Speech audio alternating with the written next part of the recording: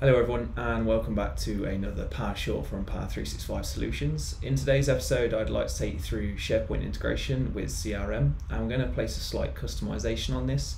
We're going to set up the SharePoint integration firstly against the account, and then we'll delve into the sales process. We'll create a lead, and that lead is going to be associated to that account and in turn should associate it with the Account SharePoint Document Location that we just created. So let's get into it. Okay, so firstly we need to set up the SharePoint side of life. So all I have created here is a SharePoint site, and from that SharePoint site I have gone and created a new document location and called that document location account.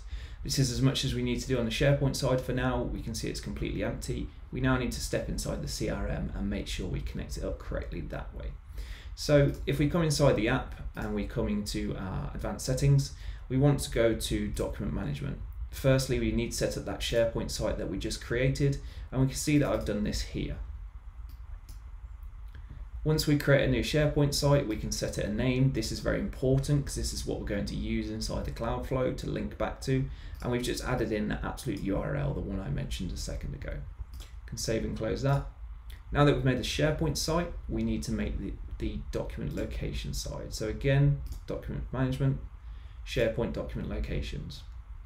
So from here we create new, and again this name here is very important. In this case I've just used the name account because this is the SharePoint document location that each account, when it runs on the Cloudflow, is going to look towards. This is kind of the default one. So we have a default name called account, and then we have that parent site, which is the one I just created previously. So now that we've set up everything on the back end, we need to step into the actual solution itself. And from here, we need to make sure that document management is set up. And this is quite simple. This is just this tick box, so I'll make it slightly larger. Just this tick box here to say document management is enabled on the lead, and exactly the same on the account. So now document management is set up on both of those. We've set up the SharePoint side with the SharePoint site and the document library. We've set up the CRM side with the SharePoint site and the document library. We can now go ahead and create our Cloudflow. So we start off with the Cloudflow, and I've just named this account Cloudflow create document location.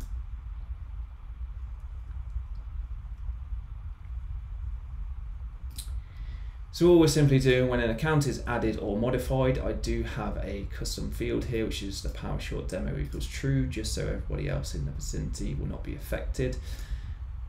We initialize the account name, which we are getting directly from the account that was just created. We get that default SharePoint site. Now if you remember that I mentioned that it was important what the name was, and here I'm using that default one where I just named it my own name. We're then initializing a SharePoint site, and we're just taking the first record and setting that as the absolute URL. So we have that initial SharePoint site that we created. And then stepping inside that SharePoint site address, I've tried to make this as dynamic as possible as I go. So we step inside that SharePoint site address, we set the folder path. This is the document location that we created, which was called account. And then I'm just creating a file inside this newly created folder called account name. Obviously that's going to be the variable that's just taken from the account that was created. And then deleting that file. The reason that I use this create and delete file is it becomes quite difficult to create simply a folder, so I find it easier just to create a file and delete that file straight afterwards. The folder is still left there, but the file is removed. We're then finding that document location that we created where the relative URL equals account. Remember, this is on the CRM side, so I created that document location against the SharePoint site. In this case, it was just called account. And then we're just going to add that new document location for the newly created account. You can give it whatever name you like. I here have just gone with a document library for whatever the account name may be. Set the service type to SharePoint. I've set the parent site or document or location, document locations as, make sure you put in a /SharePoint document locations, and then I've just chosen the first document location ID regarding the account that was just created, and then finally the relative URL as the account name. So let's go ahead and test that. So if I just open up my app, as you can see, quite a simple app, just 4 things in here. We have that initial SharePoint site which we created, and we have the initial document location that we created. So I'm just going to go ahead and create an account. As I say, this is a very basic at the moment. So I'll put the account name, let's go for Euro Car Parts. We'll set a phone number, address,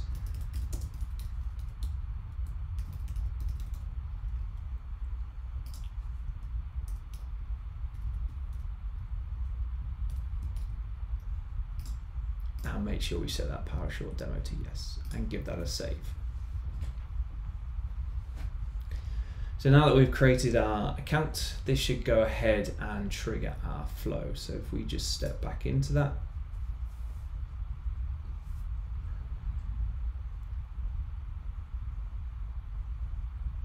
we can see that the flow is currently running, and as expected, it's done exactly what we spoke about before.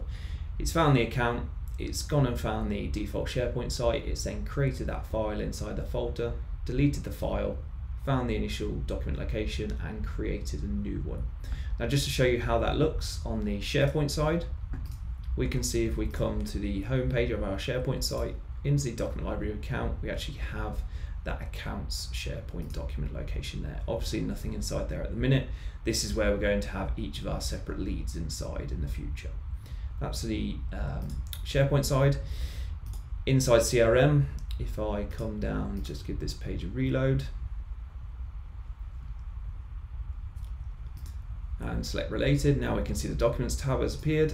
Once we select documents, we should get that name that we created, the document library for Euro Car Parts. And we can see that that's connected, because if I was to select open location, it would obviously take me to the SharePoint side. Perfect, so now we have set up that whenever an account is created, a SharePoint document location is going to also be created against that account.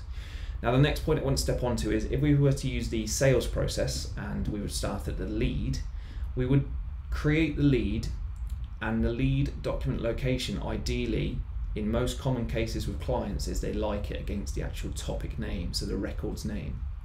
So if I go and open a lead here, and I'm just going to create a brand new lead. Now again, I have a custom field here which is just called a SharePoint trigger. I'm just going to set that to yes. I'm going to select the first name, let's just say this is Joe McDonald. Job title, Marketing Manager. Mobile phone doesn't really matter at this stage. And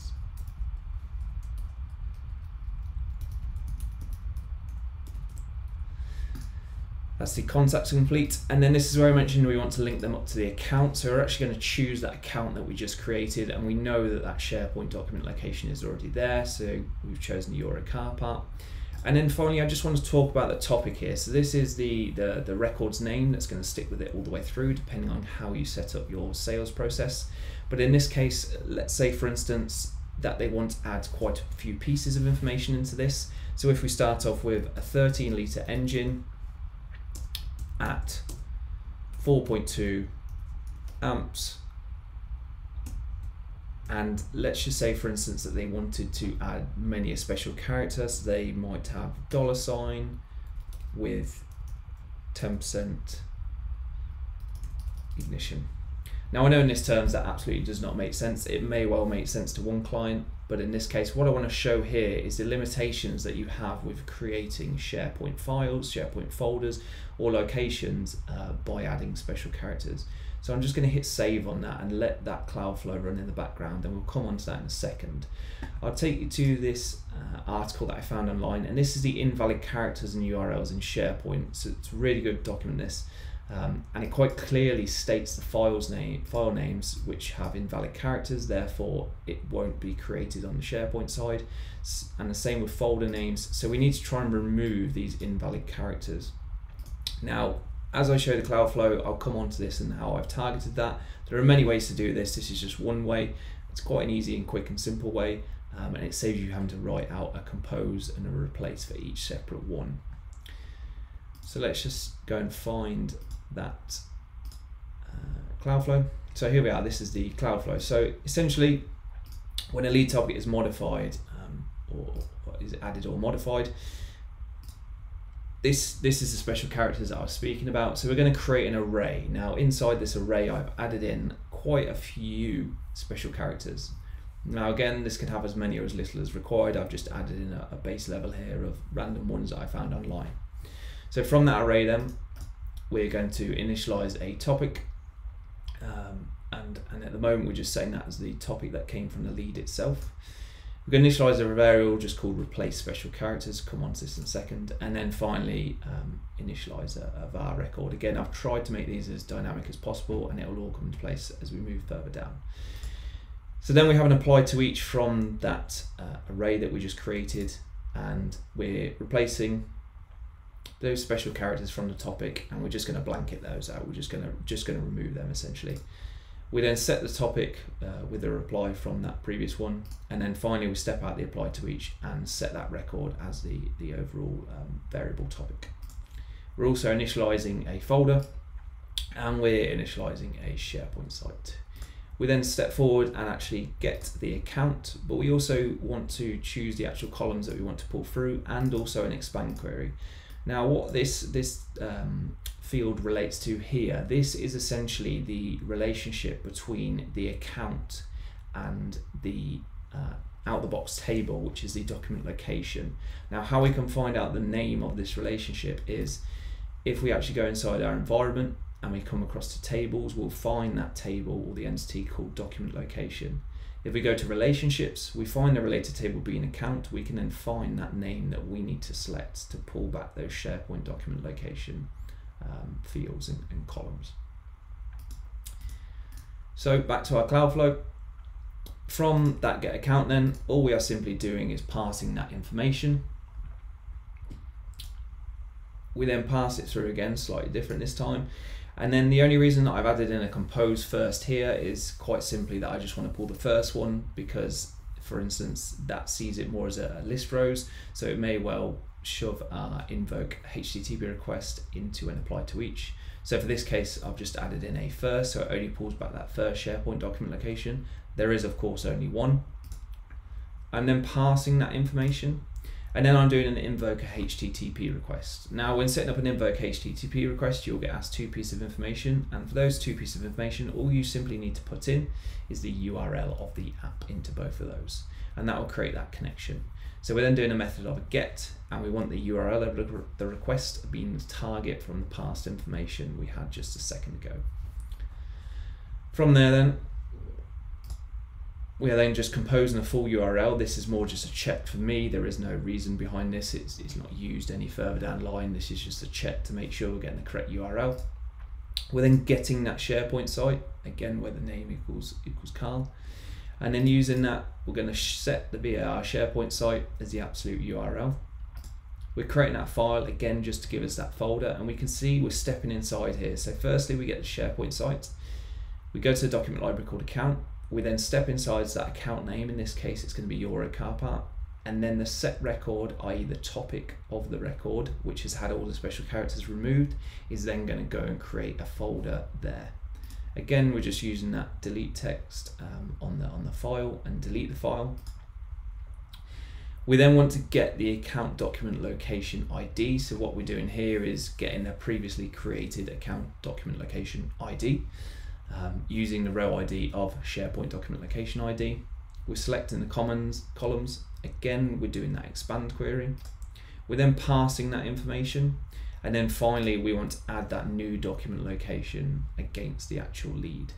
So the name for this, I've just used a set record, which is of course the topic. Again, we need that /SharePoint document locations against the SharePoint document location ID. We need to set the regarding as the lead, so that actually connects the lead to the document location. And finally, we set the relative URL as the set record. If I just give this a refresh, that should have hopefully triggered on the Joe McDonald lead, and we can take a look at it. Perfect. So we can see that it ran exactly as expected. So here was the initial array with all the special characters. It's taken the initial var topic, which of course does have quite a few special characters in. We've then come down to the replace to each, where it's gone through and actually replaced those. And then finally it's gave us that overall set record without those special characters in. It's just simply removed them. So this is the record's name going forwards. From the invoke HTTP request, it gave us the URL of the actual request, and from there it gave us what we needed, which was that absolute URL, which quite clearly is the SharePoint site alongside the document location and the account folder that was created. That's then been used. This is again just a check for me, and this is the path of the newly created folder. We've then got that SharePoint site, applied it to each, created a file, so it's actually gone ahead and created that file in that folder. Remember, we only want the folder, so we deleted that file next. We've then got the previous account document location, and we've added a brand new one. So how that looks inside CRM firstly. If I was to click on the tab files, I can see that I have my own folder listed as the actual topic name. Don't forget that in a lead, by default, and unless you want to create some crazy customization, the lead name, contact name, will always sit as the actual overall name, but the actual topic itself obviously sits here, and going forwards this is the name that will be taken. But we can see that folder's there, and if we were to open that location, it would take us to the SharePoint site inside the document library called account, inside the account called Euro Car Part, and of course there is our folder. So going forwards from here, essentially for any lead that is created, a new folder would be created against that lead, and this can obviously be viewed from the SharePoint side, from inside the lead, or of course if you really wanted to, you can see it inside the actual account. So if we were to come to here and come to documents, we would have a separate folder for each lead that was associated with this account. How that looks then, so the SharePoint site, again, we set this up at the very start, that's not changed. The document locations, we can see that we have the default one, this account, which any new account is always going to look up to. We then have that document library for the account that we created, and finally we have one for that lead against the account.